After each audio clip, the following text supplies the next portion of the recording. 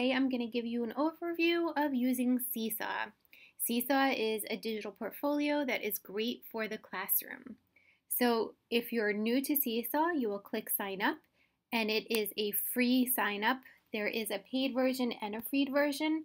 The free version does give us enough to do what we want to do. If you already got an account, you could go ahead and just click sign in. The first thing you do when you sign in is you click if you're a teacher, you're a student, or you're a family member. This works a little differently on the iPad because the iPad will remember your login and will stay logged in however you did until you log back out. So we log in as teachers. For the students who have Chromebooks, they can also log in using their Gmail. And of course, there's the parent section where they can log in. I always like to use my Google to sign in to everything, just makes it all easy.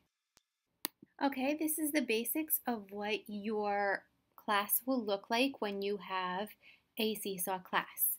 Up here, you can see the different classes that you have. If you're signing in for the first time or using it for the first time, you can create a new class.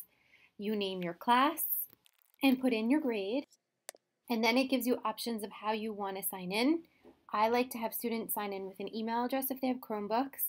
If they're using shared devices, which are iPads, then they would use a QR code. So please pay attention to this screen when you're setting up your class. iPads use the QR code, and students with Chromebooks use their email address. You've now set up your class. You need to add your students, connect students. You can connect students with Chromebooks by having them put up this code. You could put it in the classroom and then have them sign up. So they sign up at appseesaw.me. They choose I'm a student, they use their Google, and they sign in using this code above. For the iPad students, you would click over here, get your QR code, and then when they click student, you just use the camera in the iPad, put it to the QR code, and it picks up your class. That's the basics of setting up. To add things to your classroom, you click the plus. And there are 3 things that you can add as a teacher. You can share activities. These are things that you want your class to do. These are like lesson pieces or artifacts that you want them to create. You can post directly to student journals. So that's where you can add pictures, videos, files.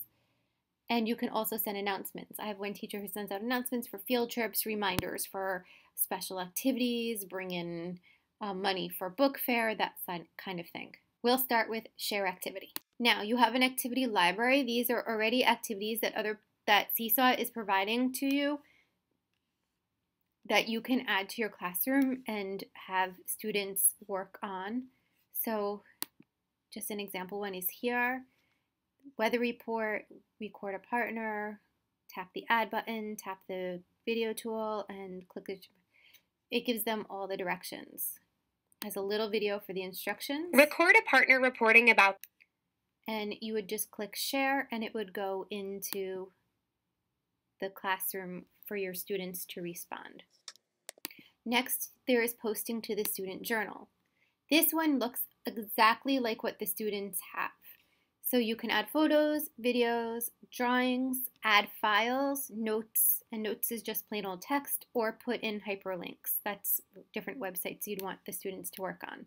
So you would click on whatever you want to do.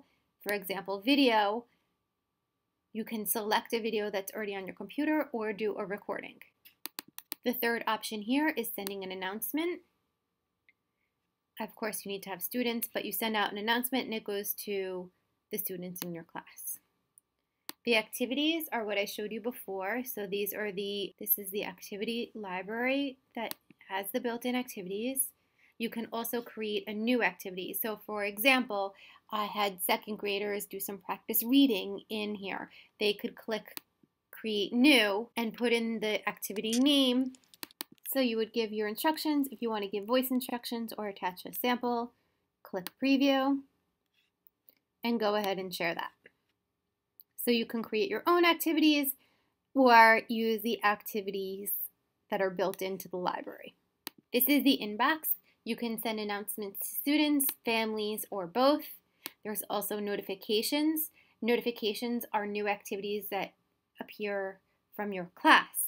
This is important to know because anything that a student posts to Seesaw does not actually go into their journal folder until you approve it. So you have to go to inbox notifications and approve all pieces of work that the students put into Seesaw before it goes into their folder. Skills, you can track student progress, and it also has a built-in blog feature where students can blog, which is to write about anything or everything. It's actually great for like maybe a weekly reflection where they write about what did you learn this week. The main page, however, is your journal, and this is where you will see your students, you will see what work has been submitted, you will be able to see what's been approved, and everything will appear here, kind of like a Facebook. The great thing about this is then there's the parent part. You will then send home a letter to every parent inviting them to see their child's Seesaw. The parent will sign up with that QR code that we talked about earlier.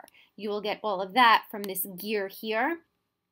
This is where you get your student codes or your family invites and all the other information that you would want to add or change for your Seesaw. And it's really that easy.